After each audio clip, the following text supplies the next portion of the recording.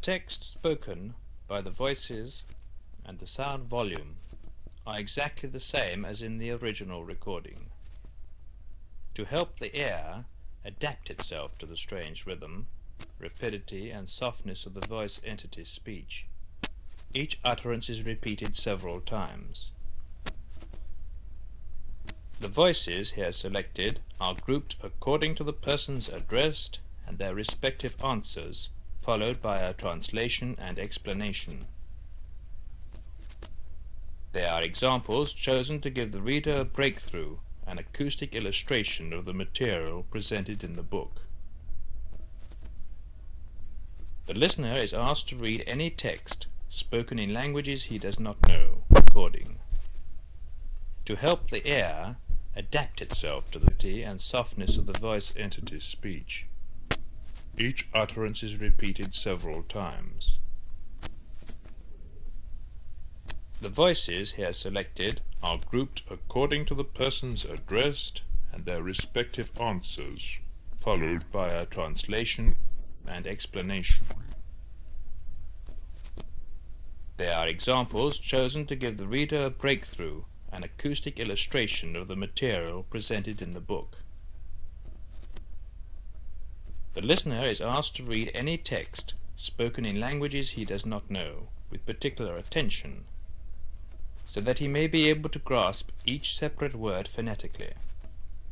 Please note the commentary that goes with each voice text, as the meaning of some utterances can only be understood in context with the situation that gave rise to them.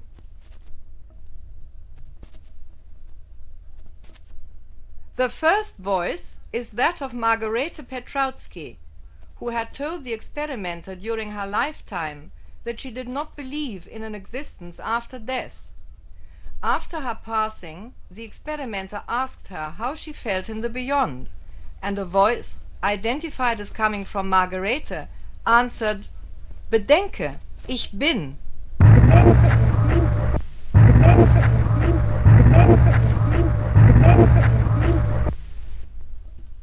German, imagine, I am. Again we hear Margarete Petrowski's voice, this time calling her former employer, Dr. Zenta Maurina. Zenta.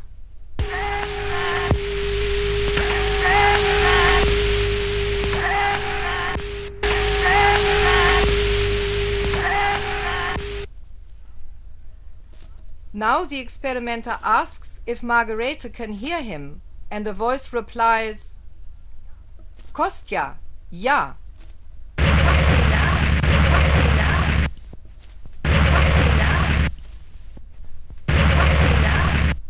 German, Kostja, yes.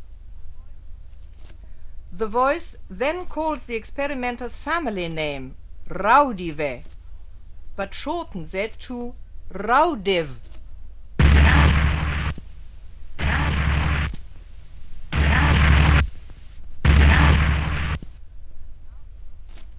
And now we hear in Latvian and German, Koste, tu tik nah.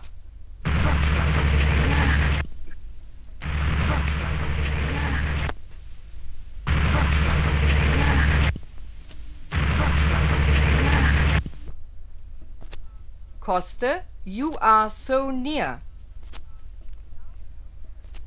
Now the experimenter calls the Russian poet Vladimir Mayakovsky, and a voice answers,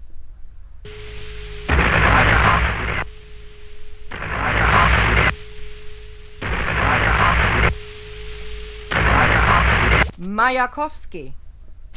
The experimenter tells the poet how difficult it is to convince people of the reality of the voice phenomenon, and in reply comes a statement which is typical for Mayakovsky's personality.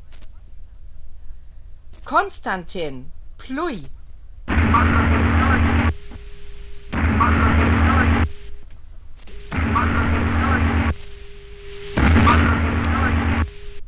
In Russian, Konstantin, spit on it.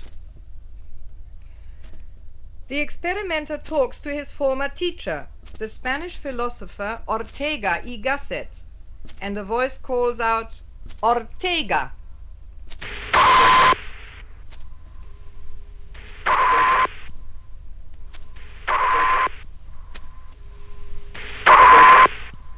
The experimenter asks whether the research into the voice phenomenon had any significance and whether it was based on firm foundations. The voice answers, Entrollas muchas cuestiones. Entre otras muchas cuestiones. Entre otras muchas cuestiones. Entre otras muchas cuestiones. Entre otras muchas cuestiones. Spanish. You will solve many questions. A Latvian voice then breaks in with a statement that could be interpreted in various ways. It might mean, for instance, that the voice phenomenon research may benefit mankind, even if the process is a painful one. Tu laudis zadecina.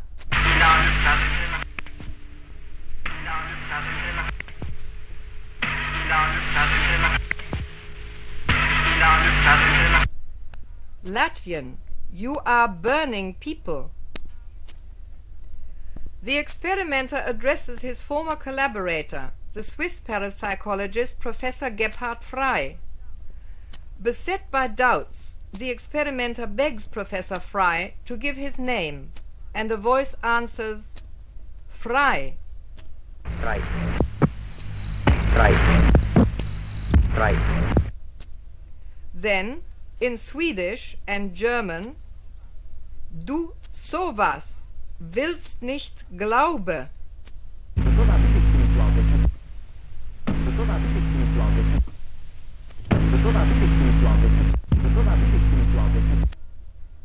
You are sleeping. You do not want to believe. In another recording, the experimenter remarks that people do not believe in life after death, and a voice answers, So sind sie.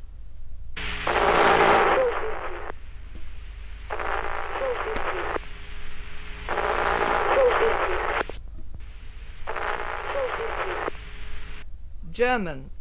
That's how they are.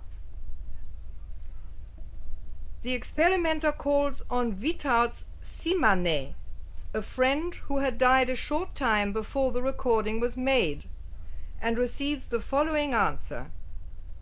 Danke, gute Morning.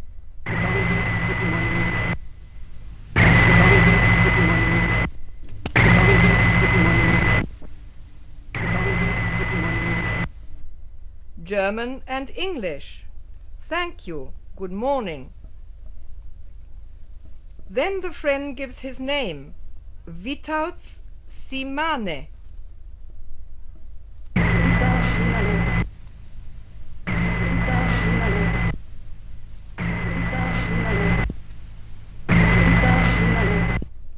After this comes a request. Prasicenta lai tala.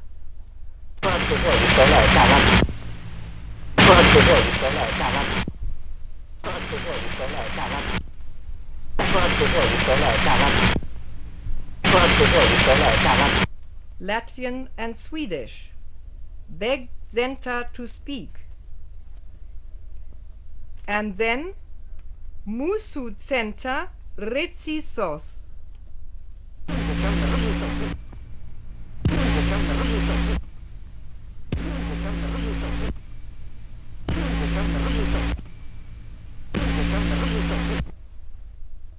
Latvian. Our center is the producer. Lastly, this voice says, Sie glaubt nicht.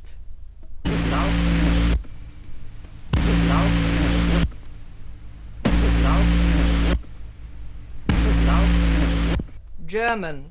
She does not German. She does not German. She does not German. She does not German. She does not German. She does not German. She does not German. She does not German. She does not German. She does not German. She does not German. She does not goal should be. A voice replies, Oui, c'est nécessité.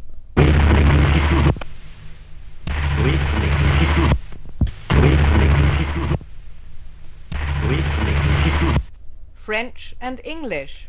Yes, it's a necessity. The voice urges the experimenter. Konstantin, arbeiten.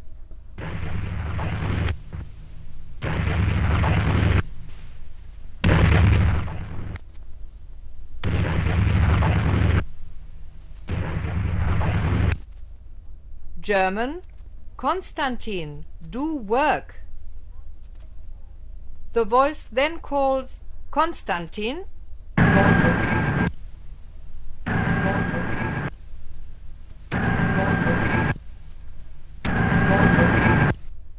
and lastly Raudive.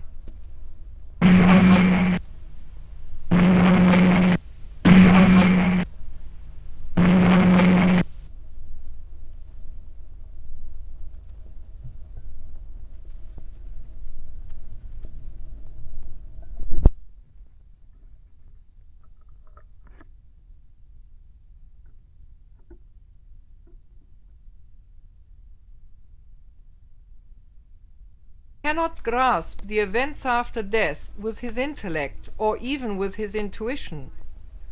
A voice replies in German, kann.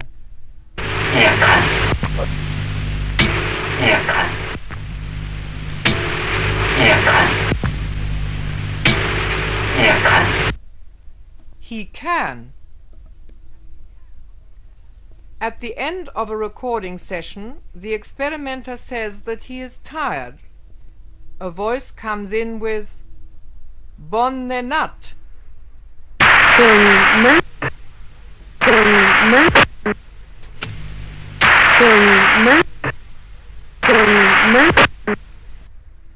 French and Swedish. Good night. A request by the experimenter that the voice entities should tell him from where they came is answered by a voice saying Seelisches Land.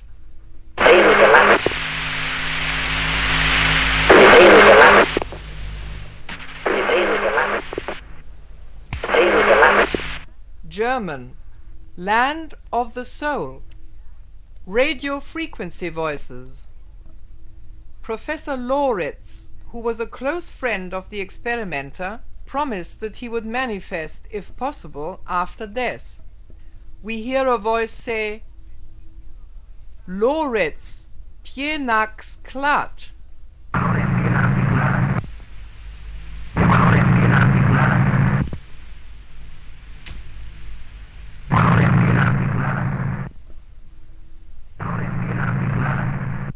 Latvian, Loritz will join.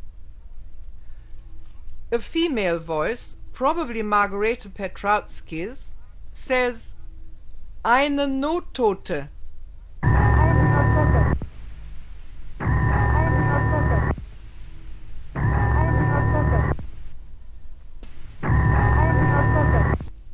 German and English, one who is not dead. Frequency transmitter voices. Koste, tu te tova mote.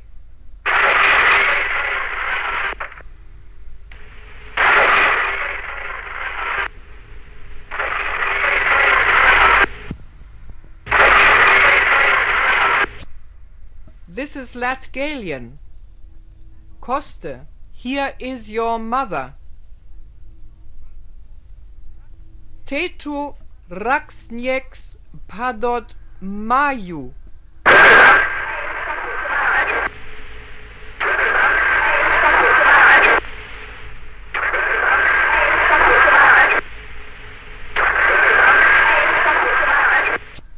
Latvian. You are the author here. Give me a house. Diode voices. The voice of an entity whom the experimenter does not know, but who calls herself Agnes, a helper, probably remarks here on unfavorable recording conditions. Agnes, furchtbar slickt.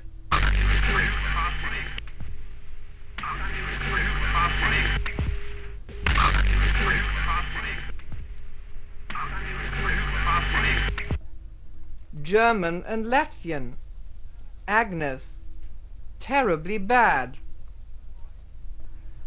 A voice, later identified as that of a man who lived and died in a place called Kirnbach in the Black Forest, Germany, says, Wartet auf Walter von Kirnbach.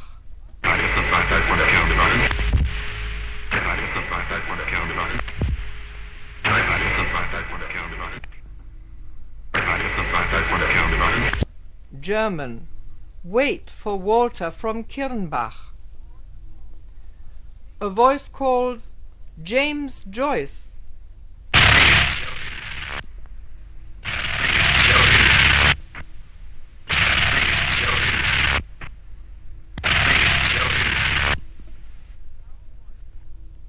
Now a voice, which may be Winston Churchill's, says, Mark you, make believe, my dear, yes. Make believe, my dear, yes. Make believe, my dear, yes. Make believe, my dear, yes. Make believe, my dear, yes. Make believe, my dear, yes. Followed by Winston Churchill. Churchill. Churchill. Churchill. Churchill. The following sentence, heard at the end of a recording session, indicates that the voice entities have their own transmitting stations. What nun, gute Nacht von Zitadi.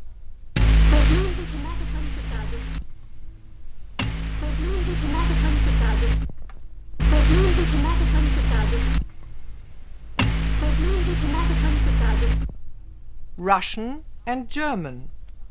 Now good night from Zitadi. Goniometer voices. This recording method was developed by Theodor Rudolph, an electrical engineer specializing in high frequencies. He has himself recorded the following examples, which have been taken from a total of approximately 90 voice texts received by him. The voices have the same characteristic features as those recorded by other methods. It is interesting to note that the voices in these examples speak mainly Russian and Latvian, two languages unknown to Mr. Rudolph. German is used more rarely. The texts have been deciphered by the experimenter after Mr. Rudolph had verified the experimenter's name and some German words. A Russian voice says, On prosil bulku vo snie. Он хотел булку во сне. Он хотел булку во сне. Он хотел булку во сне. Он хотел булку во сне. He begged for bread in a dream. A statement referring to an acquaintance of the experimenter, whose name is Kankan, and probably meaning that life lasts but a moment. Tu stunda, Kankan.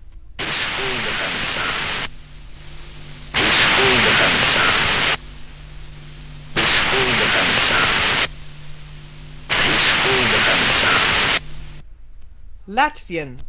You are but a moment, Kankan. Psychophone voices. This method was evolved by Franz Seidel, electrical engineer from Vienna. His apparatus has produced some very plainly audible voices. These bear the same typical traits as all other voices recorded by different methods. Again, Russian and Latvian are the main languages used, together with some German, though Mr. Seidel also does not speak either Russian or Latvian. The word Flussigon, which is used in the following sentence, does not exist in the German language. It may be a corruption of the word fluidum, which means, in a symbolical sense, atmosphere or magnetism. The voice says, Du hast kein Flüssigon.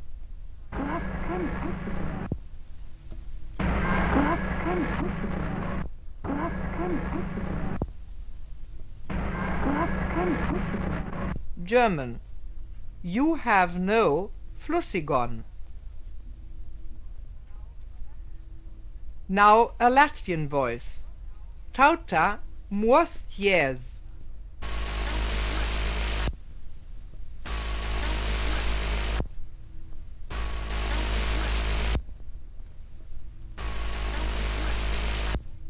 People, awake. And in answer to a question as to who is speaking, a voice replies, Toti.